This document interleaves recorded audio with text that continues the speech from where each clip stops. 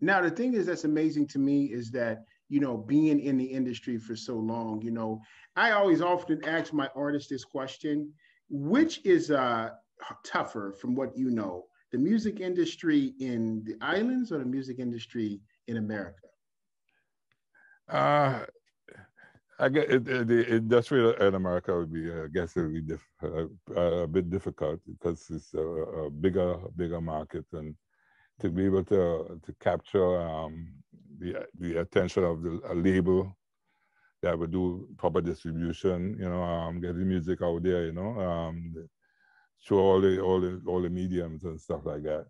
Mm-hmm. So right now I'm working with a younger team who I believe would have the capability of doing things that I would not have been able to do with the music, you know. I'm just a creator, you know, so it's take it to the other step, the other level.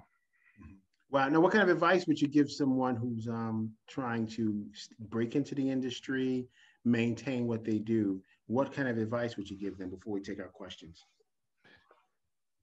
It's a long journey. It's a hard journey, but you have to stick to it. You know, it's, you know, you have to believe in yourself and open your ears, because the world there's a quote that Clarence Avant had on the album. The music is for those who listen. The world have music for those who listen. Mm-hmm. You know, so, you know, you just have to be persistent. And I was telling my son that earlier on today, because he find that he say, you know, Daddy, you're doing stuff, but you know, your generation, they're dying out. You know, I said, no, you just have to be able to get the music out there. There's no generation where the music is concerned. There's musicians, and there are people who appreciate music. You know, currently, you know, there was on, it just came out last month, One Night in Miami, and that was that's on Amazon Prime, and that was featuring Sam Cooke, Muhammad Ali, Jim Brown, as well as Malcolm X, and that was the night when Muhammad Ali defeated Sonny Liston. So those four gentlemen went back to the hotel in Miami, and you know, it's being brought out what that conversation is about. But the reason why I'm mentioning that is because now the world is being reintroduced to Sam Cooke, and now they're realizing how great his music was. And you talking about some 60 years later, it's still great music. Yep. So your point is absolutely valid, Mr. Boothman, in terms of good music will stand the test of time. Is that correct? I believe in that. Yeah. As a matter of fact, we back in the 60s, we had a singer who worked with my band. His name is Bud Clark. He had a voice very similar to Sam Cooke. And what was strange about him is that after the years that he sang with the band, I heard an interview with Sam Cooke, and his talking voice was almost, it was like so close, you know. And I remember we opened for Percy Sledge, who did a concert, who Oh, wow. performed. He performed in Trinidad, and we were opening for him. And Bert came on stage because they call him the local Sam Cooke, and he sang the first line in the song, and I was so scared because there was riots outside of the theater where the show was held, with the audience, people trying to get into the venue, and they were like police and people trying to restrain the crowd. So, and we were like teenagers going out on a big stage with opening for a celebrated artist, and I was a bit nervous going out to be the opening, you know, especially with a rowdy crowd. And as soon as this guy sang the first note, the audience went dead quiet. And, you know, as a matter of fact, when he started to sing Percy Sledge, I can remember coming out with curlers in his hair backstage to see who it was that, you know, commanding the audience like that, you know, and he was inexperienced, but the songs, it was basically Sam Cooke. We were doing covers at the time, and we were doing Sam Cooke's covers, you know, Tammy and the world, all the best thing in life is free and stuff like that. Yo, you were jamming. That's Yeah, great. yeah. That's some really good stuff. Okay, ladies and gentlemen, Mike, can we take some questions? Sure. Okay, these are questions for Mr. Michael Boothman. He's sitting here tonight on the Sherard Show. This question is from Isaac. This is from Isaac from Chicago. He said, I absolutely love your sound. I am Caribbean as well. I'm from Jamaica. And he says he wants to know, what have you learned and what was one of the most valuable lessons being an artist that has helped you to maintain your presence in the industry? Good question, Isaac. Good question. My uncle,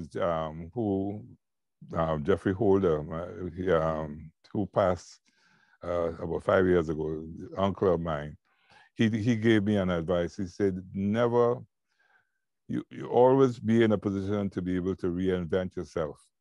Meaning that, you know, anything, you know, you don't put limits on yourself in terms of what you want to do and stuff like that. And I embrace that because I feel that the various challenges come into me, and sometimes, you know, one will tend to believe it's too hard or it's too, you know, too difficult to achieve, and that statement resonates with me to the point where, you know, I'm not afraid of approaching anything new. Wow. All right. Very good question, Isaac. All right. This is from Mary. This is from Mary from DC. She's saying, nice shirt. You look so relaxed tonight.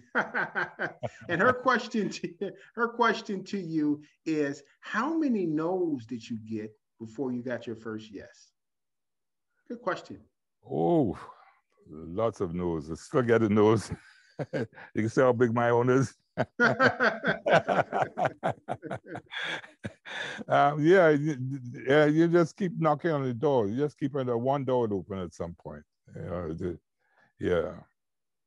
know, I'm persistent that way. You know, I never give up. No is not in my vocabulary. But now, Michael, Yes. this is directly from me, and we'll get the rest of the questions. But Mike, so you being established and being an icon, why do you still have to bang on doors? Your name is out there, it's been out there for a long time. What is it there left to pursue? No, you see, right now it's no. I'm talking about in the early days when I was trying to break through, you know, get deals done and stuff like that. You know, you would run into people who don't understand what the music you're bringing to it. Like when I came out to the US many years ago. I was knocking on doors to break breaking the new music that I brought with me from Trinidad. And I had to be able to influence somebody. I had to be able to, you know, get a slot for the music that I'm doing, because you know, music at some point, they used to say, what shelf you're going to put the music on? You know, it's not jazz, it's not pop, it's not R&B. You know, so labels were like I'm not sure, you know, and I ran into that kind of stumbling block many times. Fortunately for me, Clarence Evans heard the stuff that I was doing, and he was impressed with it. And he is true, his label that opened up the doors for me. I'm so very grateful, you know, for it happening. We've got time for two more questions. This is from AJ from Des Moines, Iowa. He's saying, good evening and thank you for being on the Sherard Show. You are all doing a great job with the questions. His question to you is, has the record industry been financially satisfying for you for your 50 plus years? Not really. You know, I think it's something that if something had a, you know, if it was that I was working towards, I would say no. But I always felt it could have been much better and stuff like that. But music is you know, my passion. So you know, the music you know, once I'm able to play and be able to put the music out, I feel the money and the things that I got, those things will come. I live a comfortable life, you know. I was able to make a few dollars, but I wouldn't say that I'm a rich person financially. Well, AJ, don't believe all that you hear, because look at that shirt. That shirt could feed a homeless in Africa for 30 days, that shirt. So he needs to stop. We know he's doing okay. Good. Thank you for your question, AJ. All right, last question. This is from Leonard from Montana. His question to you is, are you going to play something live on the Sherard Show? We're all waiting to see. Well, I've been asking that question as well, Leonard. Well, if you force my hand, I probably have to get my assistant to bring my guitar for me, and I'll probably do one for you. Okay. Yeah. Do we need to take a commercial break so you can grab your guitar? Yeah. Okay. All right, ladies and gentlemen, we're going to take a quick commercial break, and then Leonard, you will get your prayers answered, as well as the millions that are watching tonight on the Sherard Show. We will be right back right after this.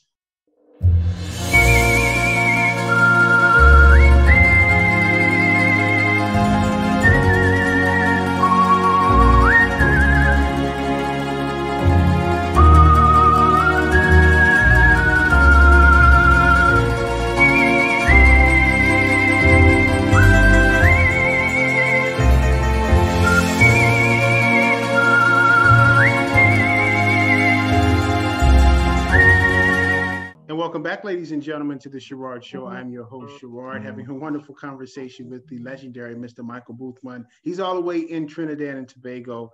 He's about to play us a tune just for you all who've been itching and begging for it like me. Take it away, Michael. What song is this you're playing?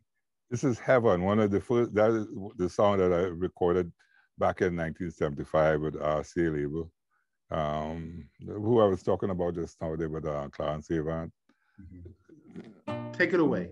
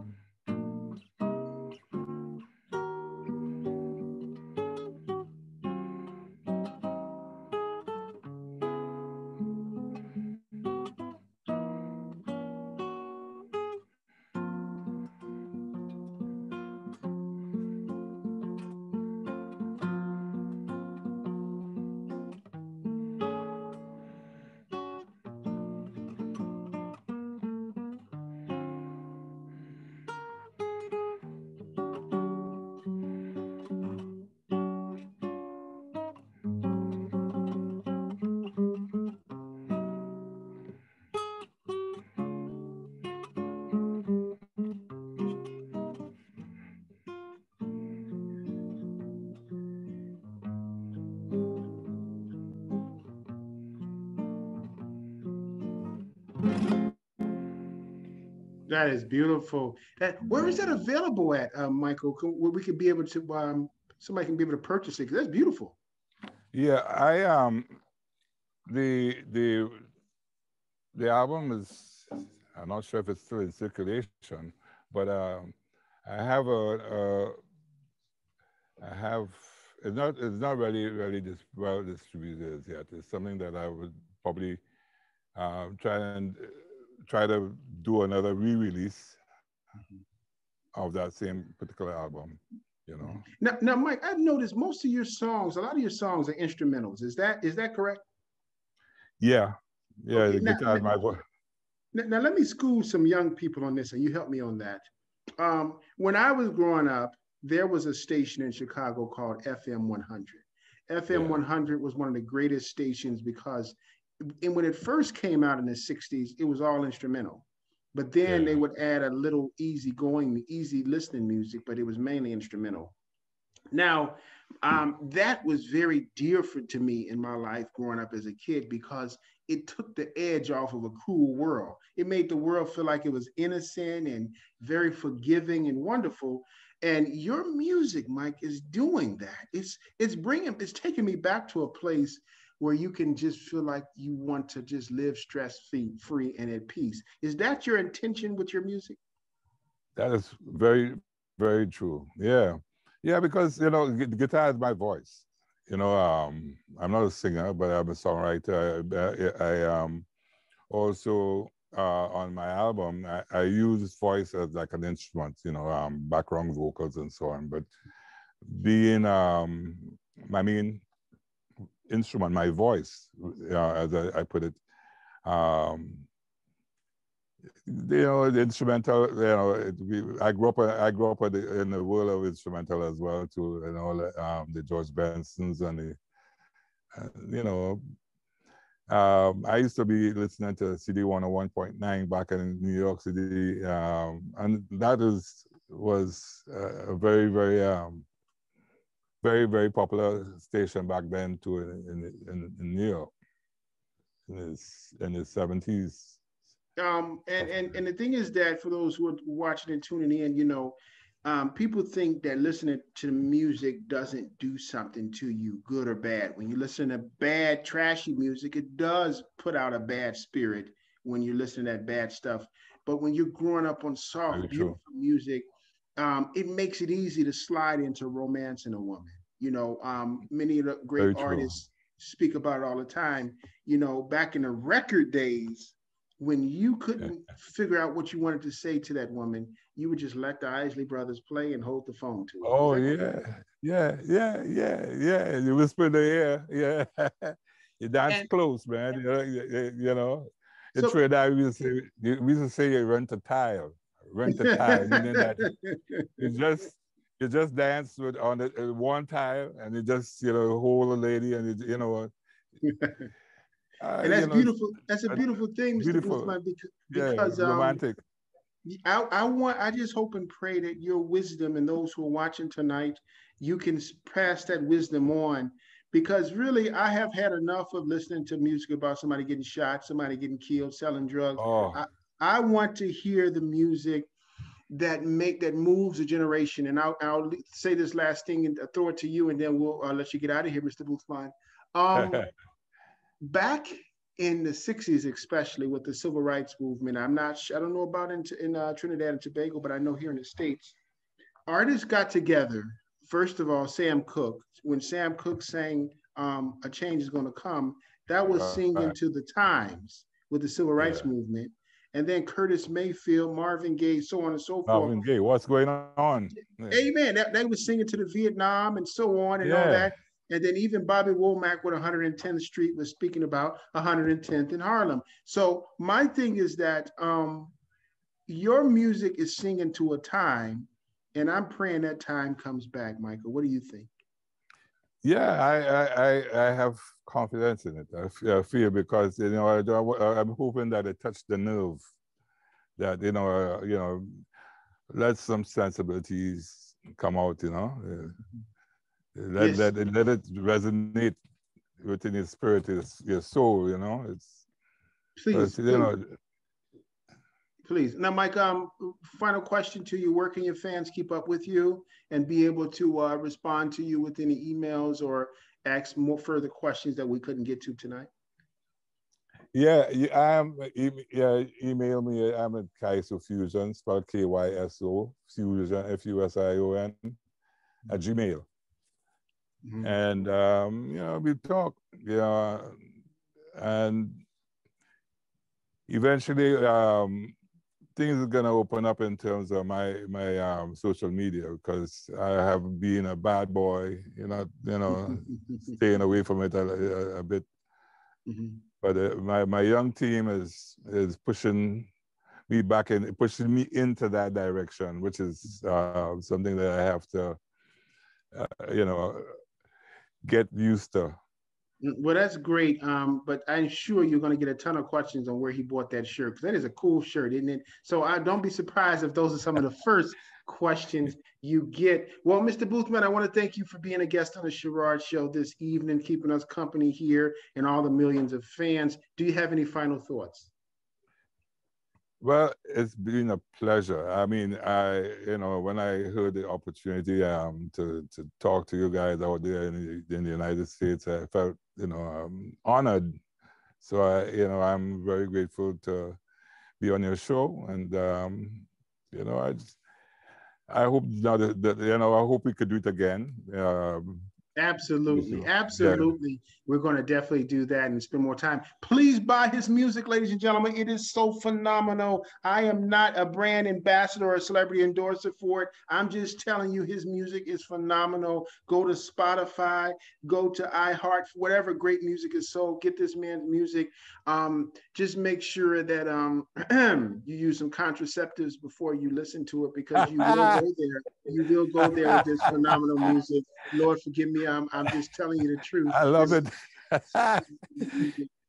And ladies and gentlemen, our next episode of the Sherard Show, we do have a tribute to Mary Wilson. Will be coming up with all of the celebrities, from Stevie Wonder to Suze Green to Sherry Payne to Frida Payne. All of them will be joining to talk about the life, the legacy of Mary Wilson. And then also, if you ever want to know who shot Sam Cooke, that documentary will be out on Essence Television this Tuesday. Just watch it, see it on your screen, and monitor Essence Television. That's my sit-down interview with the legendary B.G. Rule, who wrote and investigated the life of Sam Cooke, and you will be surprised at the results. In the meantime, be safe, enjoy the rest of your Valentine's, and we'll see you next episode. Bye-bye now. Thank you for joining us on this episode of The Sherard Show. If you'd like additional information about our episodes, you can log on to thesheradshow.com. You can also check us out on social media, like us on Facebook, look at our YouTube videos, subscribe to our newsletter at essencetelevision.networks@gmail.com. If you would like to get information to the host, Sherard, you can email him at thesheradshow.com. Once again, thank you for joining us, and we'll see you next week.